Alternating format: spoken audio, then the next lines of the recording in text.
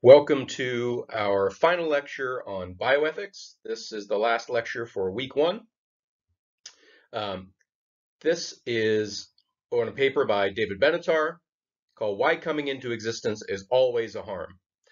So he's going to argue that because, as he claims, bringing someone into existence is always a harm, and he'll argue for that, it's always going to be wrong to have a child, right?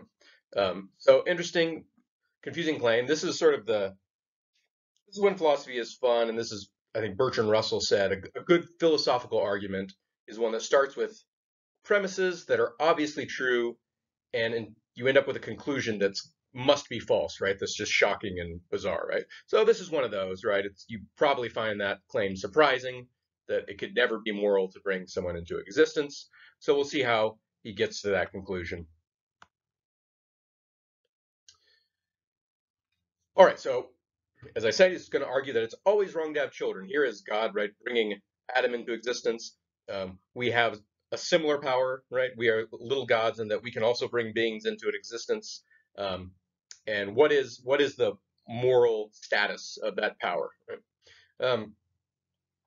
So, if you can argue that coming into existence is always a harm, however it happens, then it should entail that it's always wrong to have children, which is one way of bringing beings into existence. Since you shouldn't harm people, right? Other things being equal, right? Sometimes you have to harm someone to help them, but in general, harming other people is a bad thing. And if bringing into existence is a harm, then that's a bad thing. But he has to make a few arguments, a few clarifications. First one has to do with the notion of personal identity, right? Because we're talking about people existing or not existing, and it can be odd to talk about people who don't exist, right? Because who are you talking about then, right? There's no one to even talk about. So this brings up funny, fiddly issues all over philosophy, right? The issue of non-existing beings. So we have to make some clarification about what we mean in those cases. So personal identity and non-existence. Uh, so this issue often comes up, right? You may, if you at some point in your life, you either have or will debate whether to have a child and when to have a child, right? You may think back on your own life and think, oh man, if I'd been born in the 60s, that would have been great, right? Or if I'd only been born 10 years later, things would have been better or worse. And it seems like that sort of speculation makes sense in a way, right? Um, but on one way of sort of regimenting what it means to be the person you are, those sorts of speculations actually don't make sense. So Benatar, this is a relatively popular way of carving out what it is to be you. And he says personal identity is going to be defined, at least in part, by the particular sperm and egg that came together, right, to create you when you were conceived. Um, it has to be just that sperm and just that egg, right? If it was a different sperm and the same egg, different person, different egg, same sperm, different person, right? So given the way that right ovulation works, right? You got a different eggs every month. So if you were conceived a month later, different person.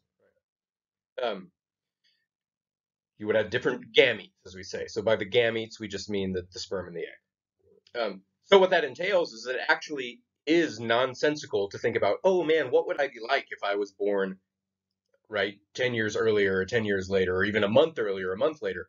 Um, that wouldn't be you, right? It would be a different person. And so that question of like what would it be like if I was born at a different time doesn't even make sense. You couldn't have been born at a different time, right?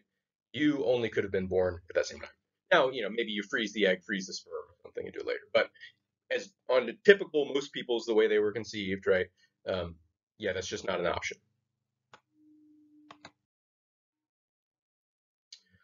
Okay, so we've got that out of the way. That's sort of he's assuming that account of personal identity. If you end up wanting to write a paper that objects to Benatar, there's certainly other accounts of personal identity, right? So you could try to push back on that, either just that specifically as your paper, or maybe as a means to questioning some other of his arguments that follow from that, right? But at least that, for his purposes, he's sort of stipulating that. Okay, so if we accept that account of personal identity as it's been sketched so far, um, you might say, Benatar, you're already in trouble, right? Because you might think that you could develop an argument that it coming into existence is never a harm, right? That it's always a good thing to bring someone into existence. Um, and that would follow from, right, this account of personal identity plus an extra claim, which is the claim, which is a definition of what it is to harm someone, right? Um, so you might say to harm someone is to make them worse off than they would have been otherwise, right? Well, that makes sense, right? That's a plausible definition of harm. But if that is our definition of harm, um, then when we apply it to the question of bringing someone into existence or not, um, the otherwise situation is non-existence, and that's a non-state, right? There is no otherwise. Um, so that would seem to entail that you could never harm someone by bringing them into existence, because you could never make them worse off than they would have been, because they wouldn't have been, right? All right, here's that same argument formalized in premises. Premise one, for something to harm somebody, it must make that person worse off. That was just the definition of harm that we were considering. Two, the worse off relation is a relation between two states, right? You're in state one, which is wherever good on a scale of 1 to 10, it's a good 7. And if you harm someone, you put them in another state, right? That's less than 7, right? Whatever that means, right? But that's the idea. It's a relation between two different states that you're in, that you could have been in, or that you were in, you're now in.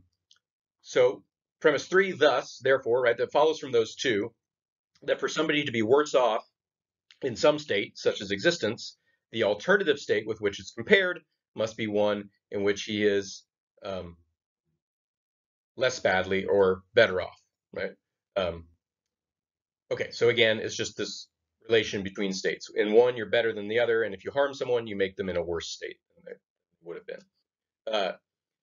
But the problem is non-existence is not a state that anybody can be in, right? It's the absence of all states.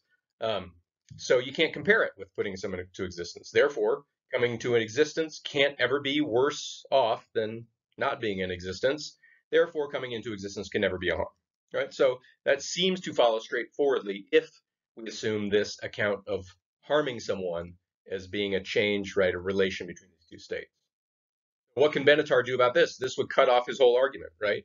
He can't argue that bringing someone to an existence is always a harm if it can actually never be a harm, right? So what can he do about this? Okay, there's a couple options, right? It's certainly this is not the only account of harm, right, that you could work with. So you could just deny premise one and say no, harm is not a sort of relation between states. It's not making someone worse off. What it is just you're making it bad for them when the alternative wouldn't have been bad, right? Um, this can work for non-existence because non-existing isn't bad, right? Non-existing is nothing, right? So can't be good or bad. So a slight change in basically the wording of how we define harm, and then it's really no problem for Benatar, he thinks. And there's other options too. Um, you could interpret the worse off relation as meaning that uh, non-existence would be preferable to existence. Right? And sometimes we do make that judgment. Sometimes we say, my life is not worth continuing. I'd be better off dead. People sometimes make this choice when they have a terminal, painful illness, right? This is the issue of euthanasia. Sometimes people think that is um, the morally right thing to do when someone is in constant excruciating pain, to just put them into non-existence. That's the better situation, right? Um, when we make that judgment, we're not comparing states. We're not saying like, I mean, some people think, oh, I'd rather go to, I'm going to go to heaven. I'd rather do that, right? But you don't have to believe in heaven to still make that judgment that you'd be better off not existing, right? We're just saying that non-existence is better than what's going on right now, even though non-existence may be nothing, right? Um, Sometimes it's just better to not exist than to be in certain states of excruciating pain. Okay, so we got a couple choices, right? The second choice brings up this issue, however, of lives not worth living, right? Um, and it doesn't necessarily straightforwardly apply to the issue of bringing people into existence, right? It plausibly is a different sort of case than someone who is choosing to to die rather than to continue. So let's delve into that issue. What are lives worth living and not worth living, and how could it apply to conceiving and giving birth?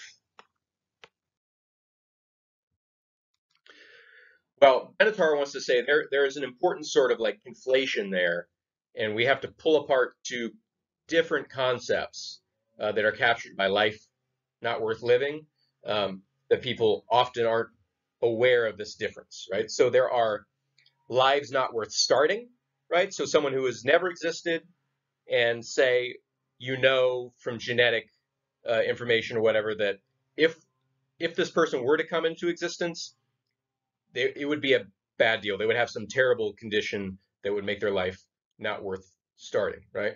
And then there are the lives not worth continuing, which is the sort of terminal illness sort of case, right? So these are, he calls the first future life cases and the other one present life cases. And he says the rules are intuitions. They're actually different in these two kinds of cases.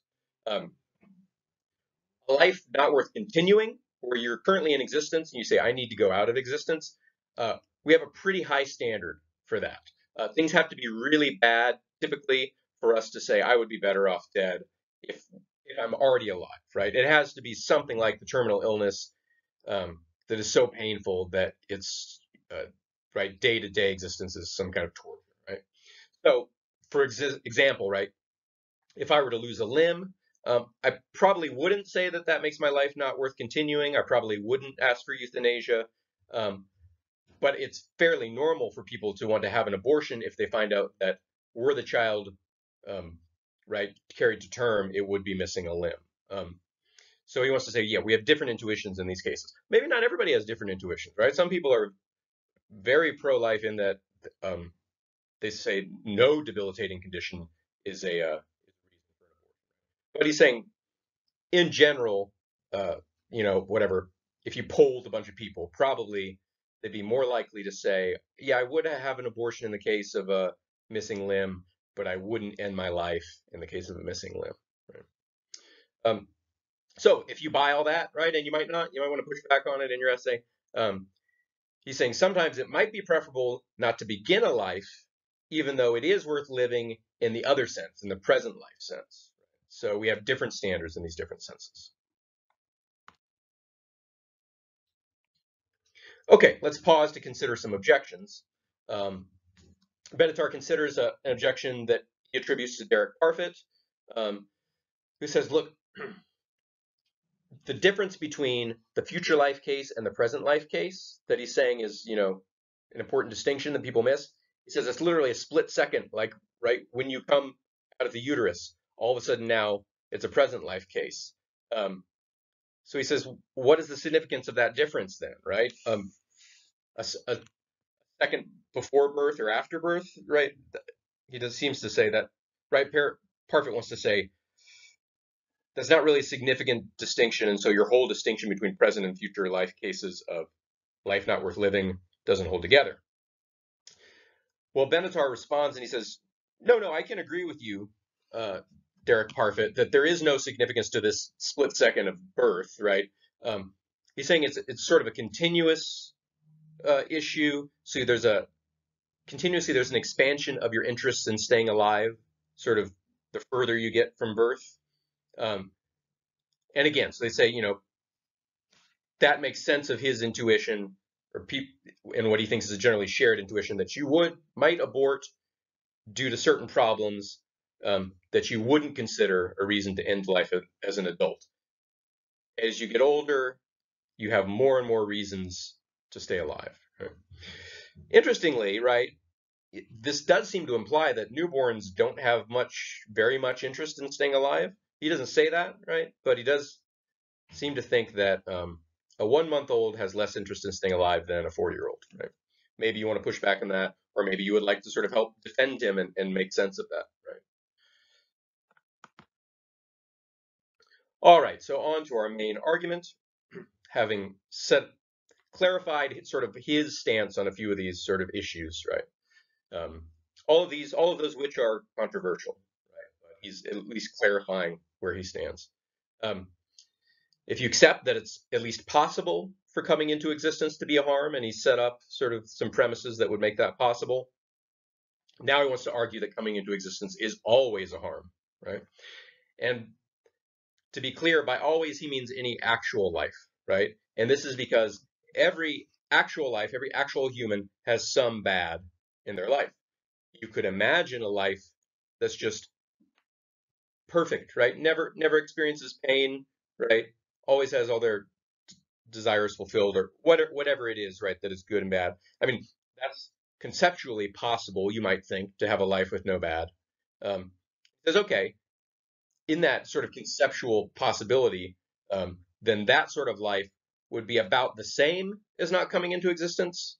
But any actual life is actually going to be worse, right? There's always going to be some bad. Book of Job. I don't know if you the Book of Job. He has a very bad life, right? All sorts of terrible things are visited upon him, but he is sort of steadfast in his faith nonetheless. It's an odd book, right?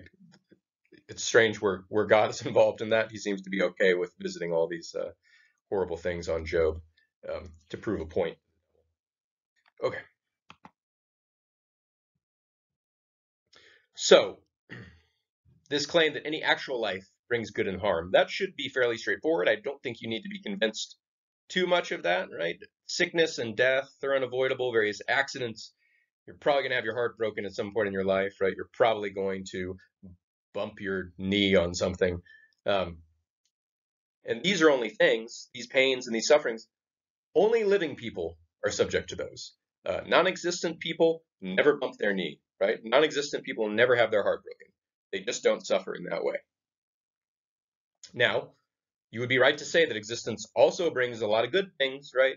And you might say, well, if the good things outweigh the bad things, then in that case, it would not be a harm to have been brought into existence, right? And remember, Benatar is arguing for this very strong claim. He wants to say it's always a harm to bring someone into existence.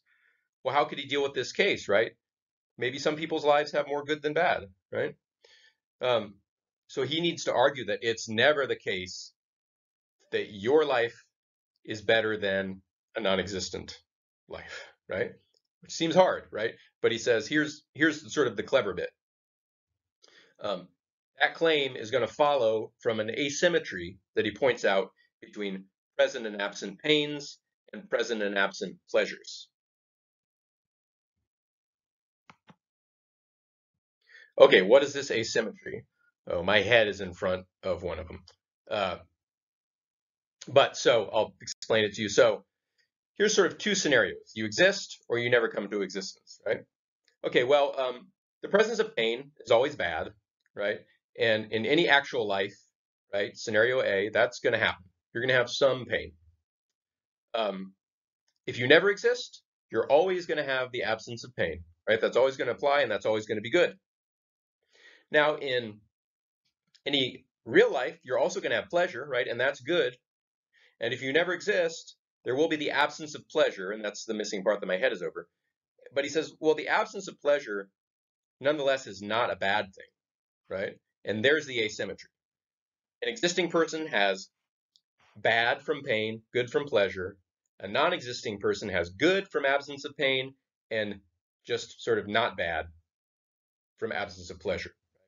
And that's going to be the key to this argument.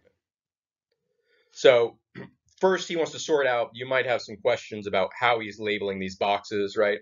How does he get that the absence of pain is always good, right? How does he get the absence of pleasure is not bad, as opposed to some other way of describing it? So let's get into that. So how could the absence of pain be good for a non-existent person? Let's consider the situation for an existing person. If I have a headache, I can say, man, it would be good for me if I didn't have that headache, right? And the key is that applies even in a situation where not having the headache entails my not existing. Now, on the whole, right? You might not be convinced of that. You might say, no, I would like to exist right now, please. I just don't want the headache. But he's saying that part of the calculus, right? If you're adding up the goods and bads, right, of should I exist or not, given this headache, right? He's saying in the not exist column, right, the not having a headache part is a good. That's a check mark in the pro column of not existing, right? Um, so even if you think, well, I still want to exist, right, you do have to say one good thing about not existing would be I wouldn't have a headache, right? That's a good thing. And he says if you accept that, then you should accept it. And the other sort of counterfactual, where you have a non-existent person, right, and you compare that to a situation where they exist, you want to say, well, non-existence is better in at least one respect, no headaches. That's good. He wants to label it as good. Okay, and he wants to back up these sorts of claims with a few intuitions. These are a few thought experiments, right? He wants to say the reason that you have intuitions in these cases is because my claim about um, absence of pain being good, right, and the absence of pleasure being merely not bad. Um, he wants to say that account predicts certain intuitions, and here's the cases. Tell me your intuitions, and I think you'll agree with me, right? Okay, so here's intuition one. We have a duty not to bring suffering people into existence, but we don't have a corresponding duty to bring happy people into existence. So here's Timothy Hutton and Kelly McGillis not existing, waiting to come into existence. Apparently, right, they've already fallen in love. I haven't seen this movie, Made in Heaven. It seems um, uh, Benatar kind of rejects uh, that conception, right, of how it works, right? He says there aren't people waiting in heaven just begging to exist so they can be happy, and we have some duty to bring them all into existence.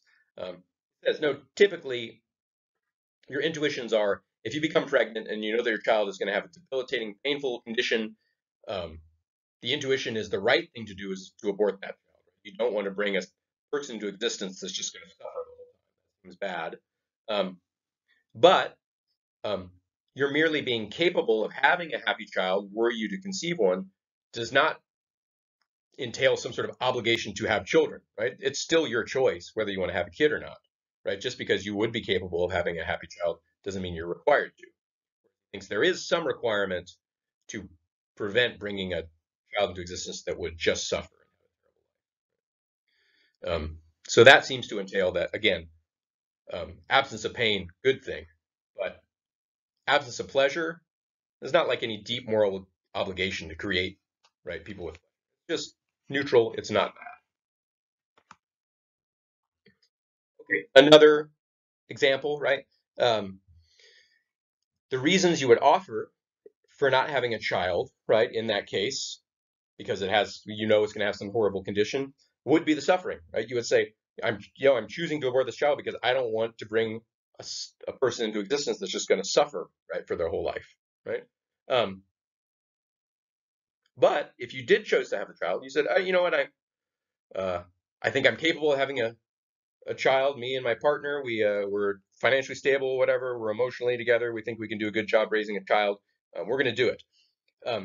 Typically, when you say why you want to have the child, it's not because you think you could create a happy being, right? It's typically more something about you and your partner. You want to do this together. It's sort of a life thing that you want to do for yourself, right? He thinks. You're not necessarily thinking about this non-existent being and thinking you have some sort of duty to create a happy being. And I think similarly, if you have a child and then you end up regretting that choice, you're sorry for the child, right? Typically, but if you don't have a child and regret not having the child, you're sorry for yourself, not the child, right? So again, these intuitions are supposed to be predicted by the idea that suffering that exists, bad thing, right? Not having it there would be good, but we don't feel this sort of regret about not creating happy beings. If I don't have a kid, it's because of some sort of life project that I wanted to have that didn't work out. Again, another intuition. He says you might regret the strangers on the other side of the world are suffering, right? If you hear about some natural disaster on the other side of the world, You might regret that. But no one ever sits here regretting the fact that there's no happy people. No, there's no all these non-existent people on Mars. Think of all the happy people that could be there, but there aren't. There's no one on Mars, right? Ah, this is terrible, right? No one worries about that, right? So again, he's saying there's not the same moral weight to the happiness of the non-happiness of non-existent people. Right? Okay, now he wants to consider some objections that people might have, right? He says, well, that number 4 one about Mars, let's flip that around. Shouldn't we then, if the absence of pain is so good, shouldn't we be really happy for all the non-existent people who aren't in pain right now? And he says, no, you're misunderstanding it. I didn't say that we're like, when you consider the suffering of people on the other side of the world, that you're emotionally distraught, right? So this isn't like a happy versus sad situation. He said we regret that suffering, but regret is not the same as feeling sad, right? That's just like, oh, that I wish that wasn't the case, right? Um, this is not an emotional thing, so it's not so surprising that in the reverse case, you don't feel a strong positive emotion, right, for all the non-suffering, non-existent people, right? If somebody asked you, you might say, yeah, I guess it's good that there's not more suffering in the world, right? But it's not an emotional thing. Maybe that's a little fancy footwork he's doing there. Maybe you want to push back on that, right? Maybe if that doesn't, in general, when you're reading these articles and hearing me explain them, right, and you hear a reason, you're like, I don't know if I buy that.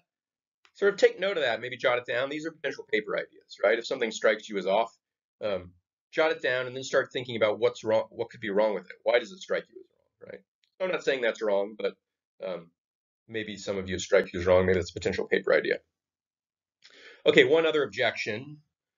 Suppose you're a utilitarian, right? And you want to say, the point, right? Utilitarians want to increase total happiness, total pleasure in the world. And to do that, you need to bring lots and lots of people in the world. Lots of happy people get the sum total happiness through the roof, right?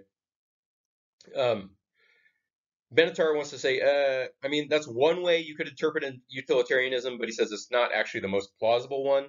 Um, if you work through the details, actually the best way to conceive of utilitarianism is that the reason they value happiness is because it's a good thing for people, right? It's not like a good thing on its own. Free floating happiness isn't just a value in the world, right? What they want is like the people that exist to feel good, right? So it's not, the point is not to just crank out people so that we can maximize some abstract quality of happiness. What they want is happy people, the people that are here to be happy.